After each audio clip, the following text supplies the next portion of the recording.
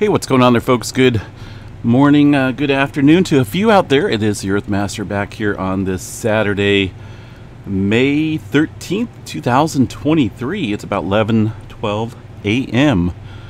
here along the west coast. Still seeing some earthquake activity out here into the northern California region. Looks like we did have a couple smaller quakes here overnight in the Chester area, where we've been seeing a swarm of earthquake activity following the 5.5 and a 5.2 earthquake here within the last couple days. Looks like we did have a 3.1 about 5 o'clock in the morning, so things are still rocking a little bit out here just southeast of Mount Lassen. Look at the total tally of earthquakes so far. Puts us at 64 earthquakes here around the Lake Almanor area, with a slight migration up north along the fault system here. The Lake Almanor fault kind of extends up around the Chester area. There's a couple different fault systems around this region. So continuing to watch that. Some slight activity over here on the southern or the northern branch here of the San Andreas fault. Very small microquake, if I can get that to work. Looks like a 1.5 just a couple hours ago in that area. Down into the southern portion of the state, seeing some slight activity along the creeping segment of the San Andreas fault, and a little offshore activity this morning as well, with a 2.1 well off the coast here of Los Angeles. So a little bit of uptick across the southern portion of the state, including the San Jacinto fault zone, which is this lengthy fault that runs kind of parallel with the San Andreas fault, which remains quiet for now. Let's see what else we got. Pacific Northwest, not a whole lot going on. Tremor activity last night was very minimal.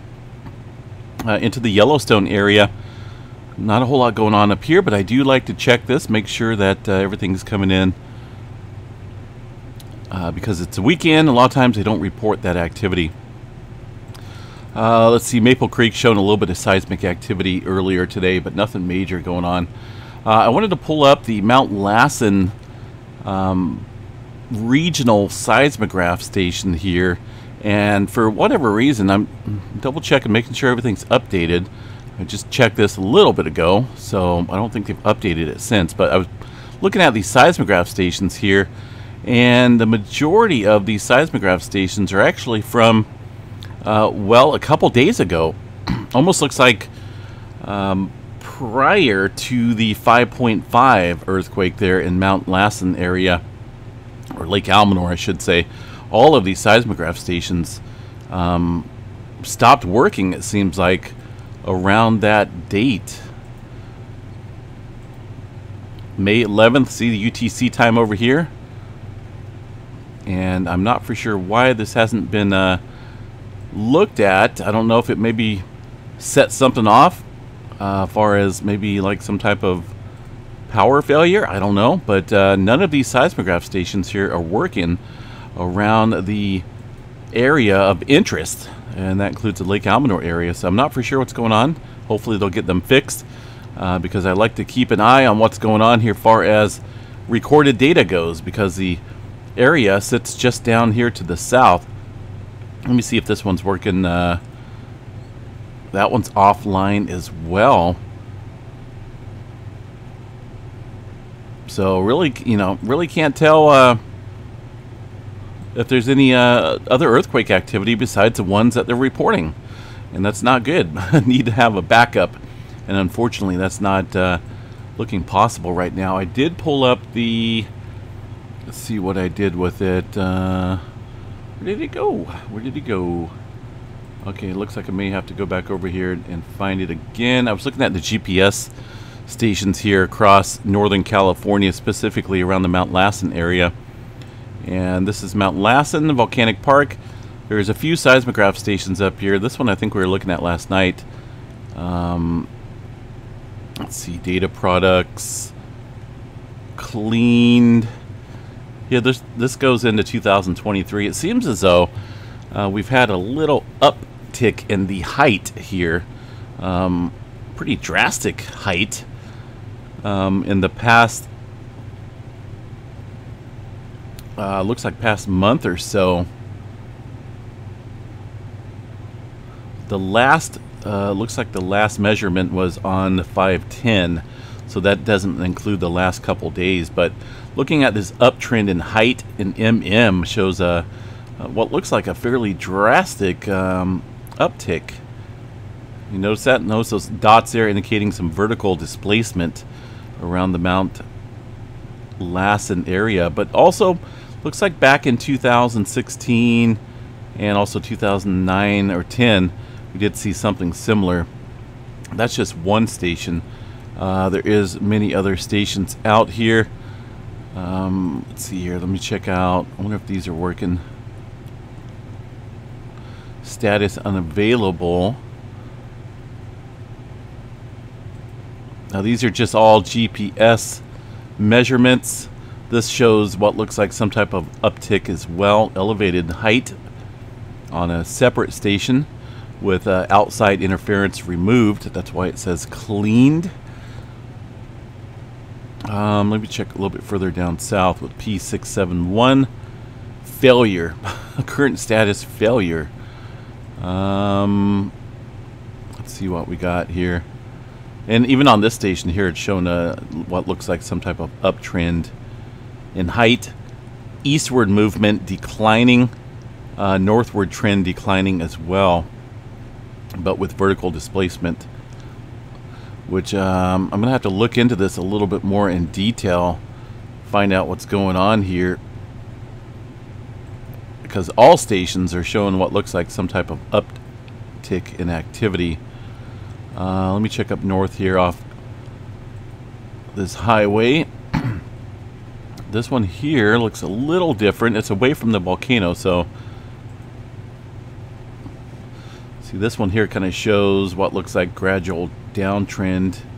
Again, this is a little bit off of the volcano itself, Mount Lassen, and a ways away from the park, which sits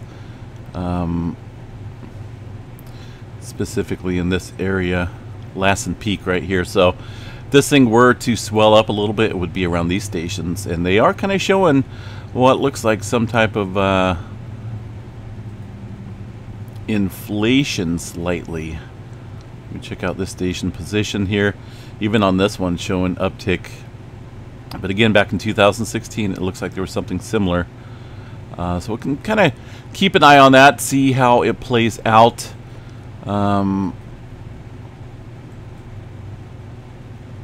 But again, that earthquake activity is, well, I can't really say well south, but just about 15 miles or so from Mount Lassen, and relatively shallow. I do believe it's with water displacement there, creating some activity on the faults, but we'll continue to watch that. All right, let's see what else we got across the region here. A little bit of movement across Texas and also into Kansas and Missouri. No major movement, though, across the New Madrid seismic zone. The Caribbean plate and South America all looks fairly quiet right now, so let's see what we have going on here across the area. I'm going to bring this down. Whoops. Stand by here for a second. Had a little bit more than 24 hours on the globe, so we want to keep it at that. A little bit of activity in the 2 and 3 range around the Puerto Rico area. Looks like a 2.2 coming in. Puerto Rico, slight uptick continuing around the Costa Rica and the Panama area down here, as noted on the Earthquake 3D globe. Some 2s, and it looks like a couple 4s down here in the South America region, but only one 4.6 being reported, and that's from yesterday. But as you can see on the globe here, still kind of continuing there along the Peru-Chile Trench. Deeper movement quakes around Fiji again. Let's see what we got. Latest one shows a 4.3, 562 kilometers deep there into the Tonga Trench. A little bit of activity along the Kermadec Trench as well from last night. New Zealand, looks like they were seeing a little bit of activity earlier this morning. Make sure I got the most recent updated earthquake drums here. Most of the activity looks like it is confined around the North Island area.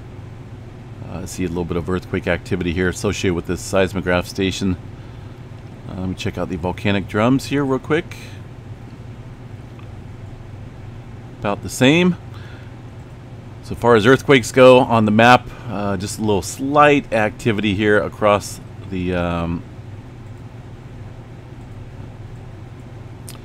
near the Hawke's Bay. It looks like just south of there in this little cluster. We've kind of been seeing that for the past couple weeks or so. A little ongoing event around this area, mostly 2s and some 3s kicking off there today and yesterday. Big island of Hawaii. Well, let's check and see what's going on here. Kilauea Volcano still showing some activity here with the 2.0, the latest quake there in the region. Also Pahala showing some activity. Far as any updated information there on Kilauea Volcano, let's check it out. They don't have it. Looks like that's from yesterday, and it still stated that everything was calm and green.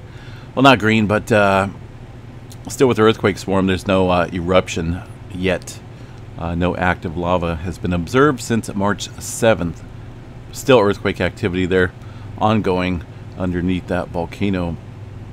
Around the Philippine plate here, did have a 5.2 on the Philippine Trench here. 78 kilometers deep. Also some activity, it looks like, prior to that, 4.9 within that same region. Now the earthquake 3D program here shows a little bit of movement south into the Indonesia area. Also what, well, looks like we have a 4.6 into the Java Trench. Not showing up here, but that is showing up on the earthquake 3D globe, the EMSC model. Let's see what else we got. 3.0 coming into the area of Turkey for an aftershock activity, it looks like, and also a 4.5. Let's see where this is at. See if that's going to kick up. The Iran-Iraq border, 10 kilometers deep from earlier. Not for certain if USGS is reporting that. Looks like they are. That one coming in about 7 o'clock this morning there for that 4.5. Atlantic Ocean, nothing going on across this area for now. And it looks pretty clear here on the EMSC model as well. So just a little scattered activity today, pretty much spread out all over the place here on the globe. Far as any regions to watch, as far as uptick goes, take your pick. There's quite a few areas here today of somewhat elevated activity. Still watching the west coast there. That includes California. We did see some earthquake activity here prior to the plate boundary, indicating some stress. The plate boundary, of course, there in the dark red line, the San Andreas Fault. Did get a little bit of movement down into the Gulf of California yesterday, but it looks like things have kind of mellowed out there today. Space weather activity. We'll go check this out here real quick, see if we got anything going on noteworthy to chat about. Doesn't look like we got any major solar flares overnight. Couple C flares popping off. Here's a UV filter showing a little bit of flaring kicking off currently. Hold on a second here. This one looks old. 5:13:01 UTC time. Right now it's 5:13:1800. So this is really old, almost 24 hours old. I'm not for sure what's going on with that, but definitely not an updated image there.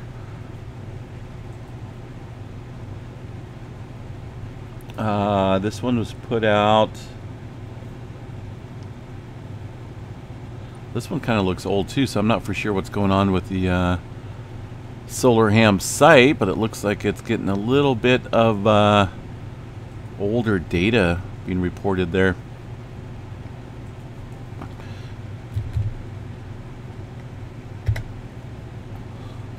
Here's a current Space Weather Prediction Center here showing the flaring activity. Not a whole lot going on, just some C flare activity. 3-day geomagnetic forecast looks, well, in text form, it's fairly quiet.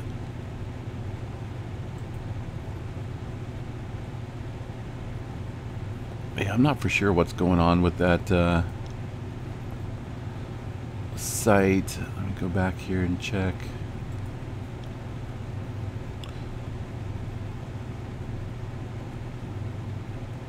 Not for sure if they're updating this or not, because even this image here looks a little bit older. And there wasn't really too much activity here popping off yet, but we'll check it out here.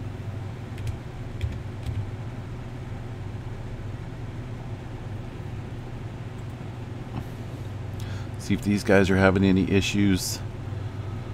Current solar wind speed very low, density low as well. Interplanetary magnetic field fairly stable for the most part. Aurora forecast doesn't look too high right now, and that's just because there's not a whole lot coming in to the area. So we'll just kind of check on that and see what it comes up here later on. I don't think we're looking at any major solar flare activity currently, as far as the forecast goes. All right, let's look at the weather storm prediction center. See what's going on today for the weather activity. Looks like a little bit quieter here across portions of Nebraska and Kansas today, after a fairly eventful day yesterday. Slight risk category up into Iowa, and it looks like portions of Illinois as well, with a 5% chance of a tornado risk there in the kind of brownish color box, 5%. Cedar Rapids area getting in on that action as well. Most of the hail threat is going to be up north as well today. And for tomorrow's event, day 2, well, quite a bit of thunderstorm activity in general, but nothing majorly set up for severe weather. But either way, some rain in some much needed areas.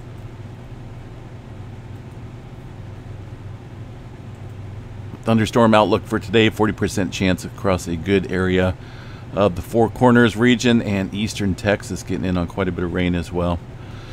All right, folks, I'm going to jump off here. It's supposed to be 98 degrees today. It's already 89 degrees, and it's not even noon yet here along the West Coast. It's actually just 11:30.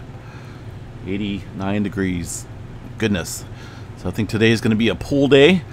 Get out and enjoy some cooler water in this heat. It's supposed to be hovering in the upper 90s here all week. Maybe might reach even 100. Have a good one, folks. We will catch you guys back out here later tonight. Take care.